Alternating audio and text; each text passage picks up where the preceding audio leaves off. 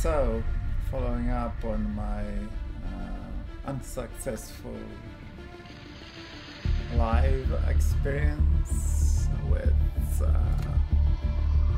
difficult training, I'm gonna do one offline because I'm a never give upper. So let's say I'm still alive.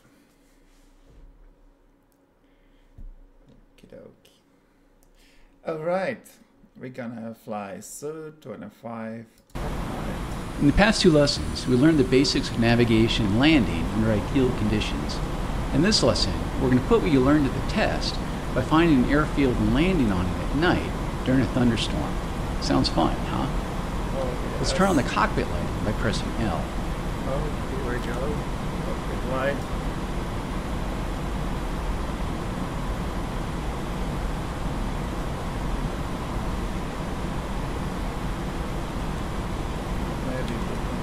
We're currently in route mode, but we have no airfield at the final route destination. So let's select return mode by pressing 1.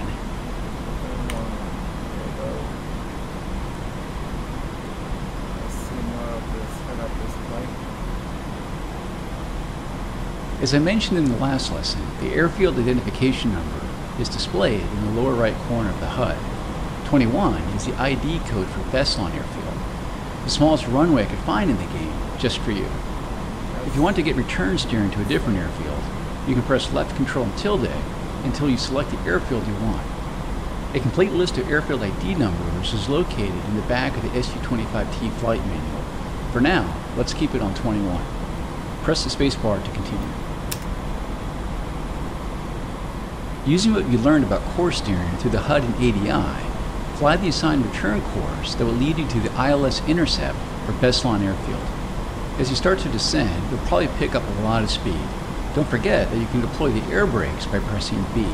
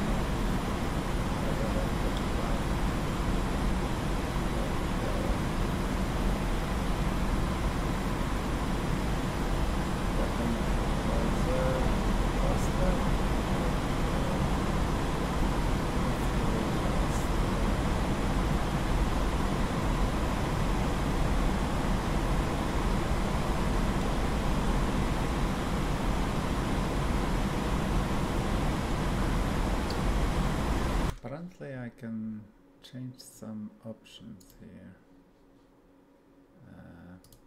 Gamma or something. 2.2.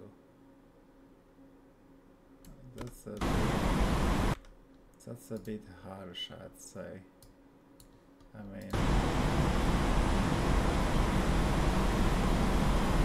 let's look at lights.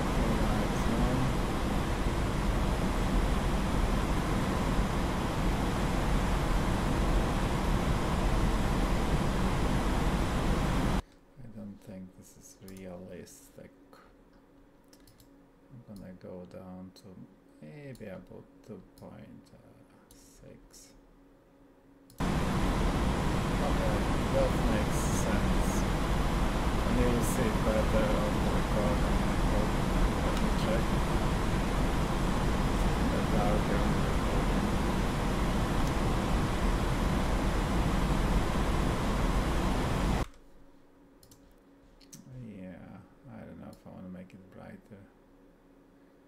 I'm gonna do 2 point. That's too bright. 2.8 maybe. I don't like that. 2.5. That's a lot.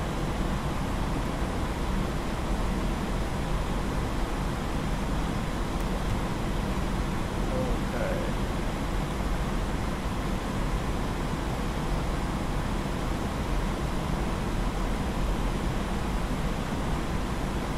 Yeah, that looks actually. As we get closer to the airfield, I should also mention that not all airfields have Russian ILS, as we had in the last lesson. Airfields that do include Mozdok, Krimsk, Maikop, and Krasnodar Center. Meaning that Beslan does not have this, you will not have the HUD ILS indications. However, if you look down your HSI, you'll notice a dashed cross in the center and both solid vertical and horizontal lines. The dashed lines are fixed and represent the optimal glide slope and localizer positions with the solid lines. Press the spacebar to continue. If the glide slope bar is below the dashed line, you are above glide slope. If it is above the dashed line, you are under glide slope. If the localizer line is left of center, you need to fly to the left. If the localizer is to the right of center, you need to fly to the right. You always fly to the needle.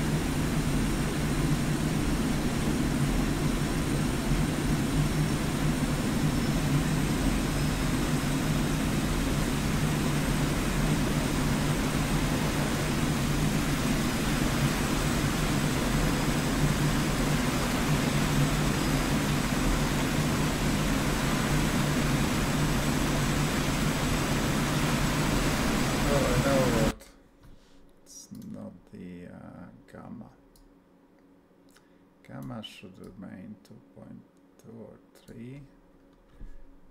The problem is my screen. Why is it in the text mode? No wonder I cannot see anything, because text mode is dimmed to not glare into the eyes. Either gaming or custom. And now I can see everything more.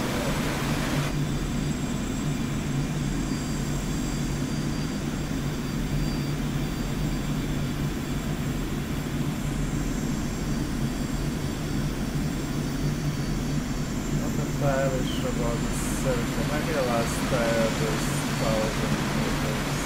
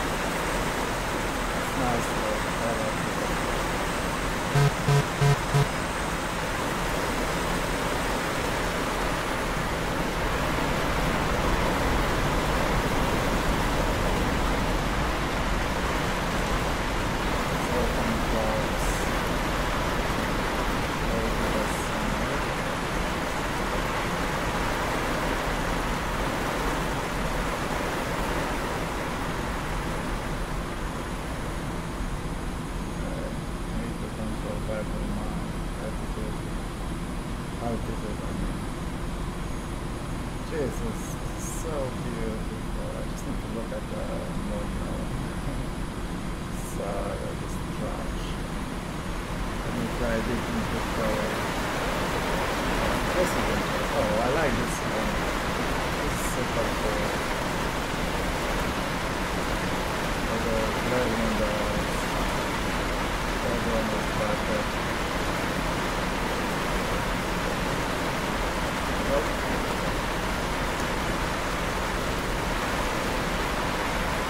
The other one is definitely fast. Oh. Okay, I feel like I'm gonna deploy flaps and just try not to deploy until along the side.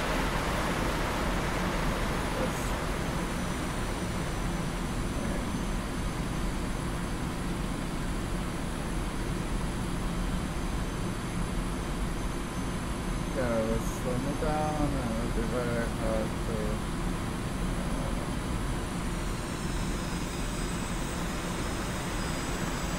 maybe I need to slow down actually.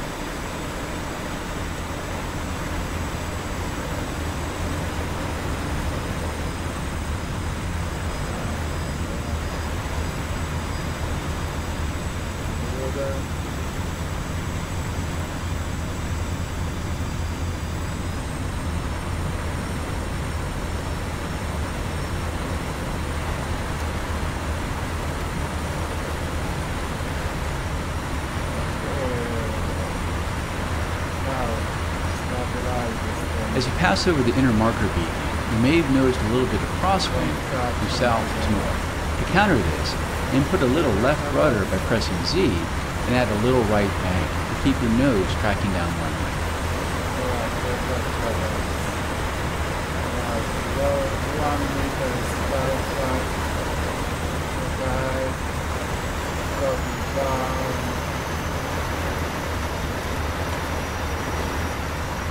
Come on, touch. I am a touch. Touch.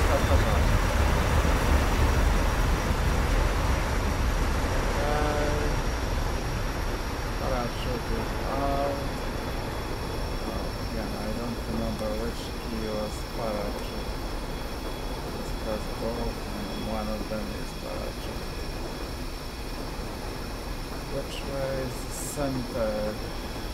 Right way. It's hard to see because this headlights off. No. Come on. Why does it take so much time to turn the lights? 104. Заруливайте на стоянку. Okay. No, flaps are needed. Looks like you got her down to one piece. You can end the lesson now by pressing the escape key. Or I can turn around again. Because there was no exit. Or I missed it.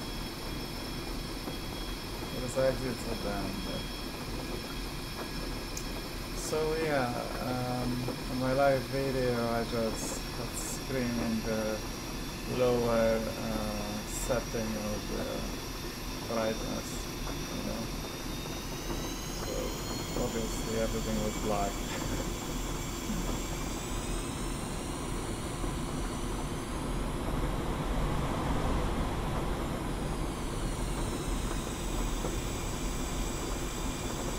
To invest in those little pedals. These are very good.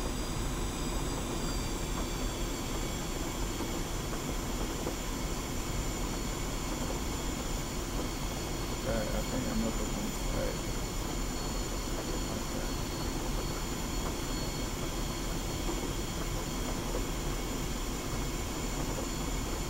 That's cool. Red head-up display. I love that. I want to use red all the time. My favorite. There's no pink? Why there's no pink? I like pink.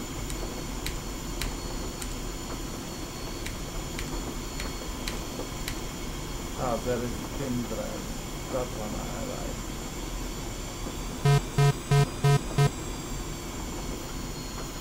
It's actually a button here or a knob to set the brightness for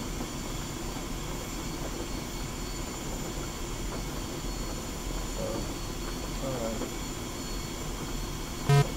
But in general it was great job. Look at that.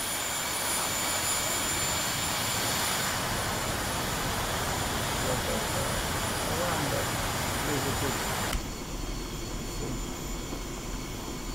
I simply didn't follow that circuit thing because if you follow that circuit thing, it's very likely it's gonna crash. But because it's not ILS, it's I don't actually know what it's showing.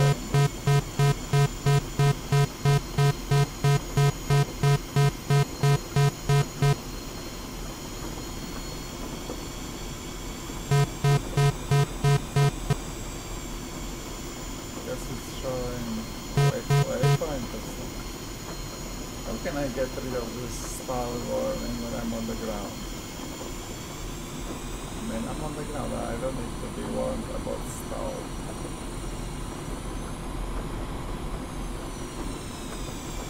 Although, maybe that's not stall, because stall warning is a talking girl. It says, "Żadne kontaktu." It's kind of the same as in Polish. I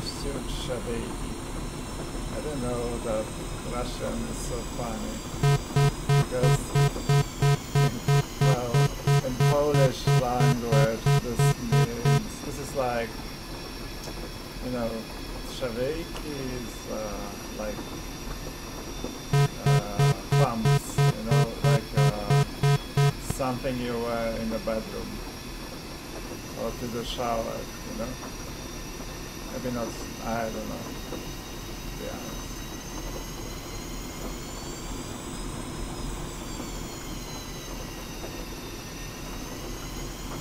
The first two means that he released, you know, dropped the, those little shoes. Szawejki is kind of like a little shoes, not like maybe children's shoes, I don't know.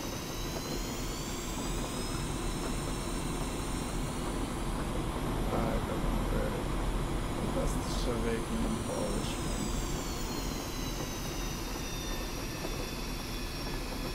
Something to do with shoes.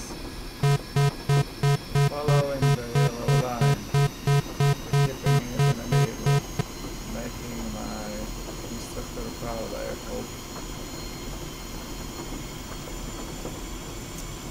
I want to take this opportunity, and in case my instructor was watching, I want to thank a lot because I definitely learned a lot. I'll definitely learn more. So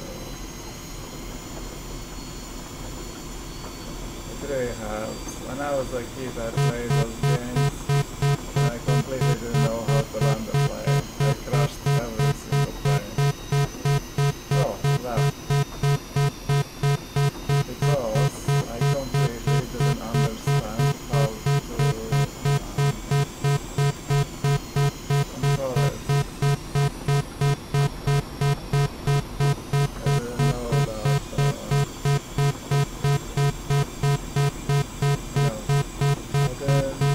I wasn't aware that I'm gonna use throttle to increase the altitude, and I'm gonna use the altitude to slow down. That didn't came to my, it didn't occur to me. Right, we are on the yellow line. The question is, where is that yellow line taking us? And I have a feeling this line that I'm on is gonna bring me back to the airstrip, as I can see.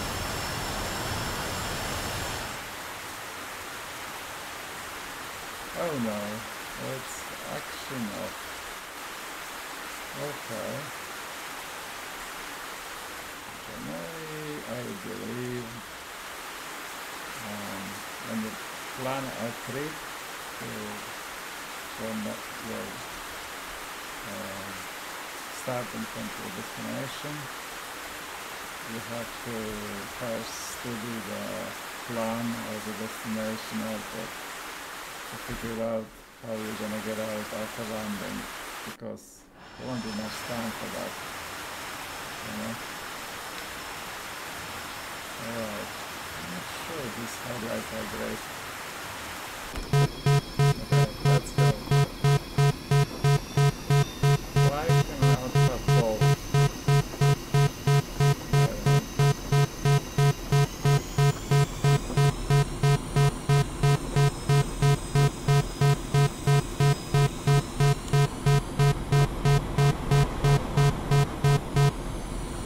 Get nowhere. What happened to my line? Oh, here's my line. Okay, following the line. Let's see where that line takes us. Oh, there's another turn. Takes us somewhere.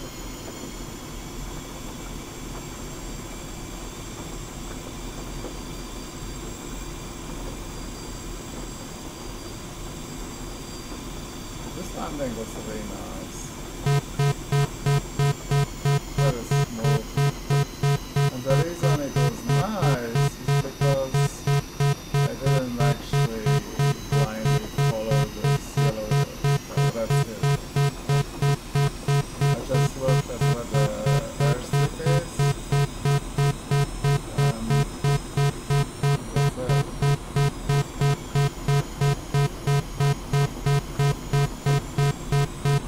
And I wasn't flying as the jet out all the time, just in the last fragment. Let's see, I feel like this may be somewhere here.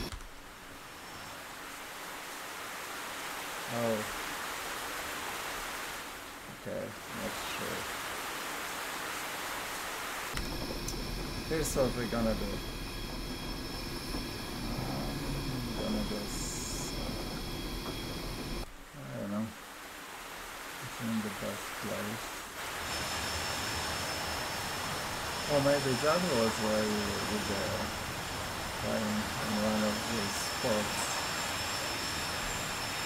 Okay, I don't know. Let's get off. Just like some light on anything. Oh, look, there's another cylinder. Okay. I don't know. I'm gonna turn off the engines now. And I'm gonna call it a night. So, good night. My beacon lights. Maybe actually I should leave them. What if this other set hits me? I don't like that. Okay. So probably avionics. And that's it.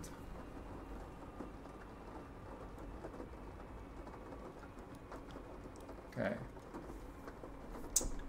Alright. So bird has landed. Thank you. This time successfully.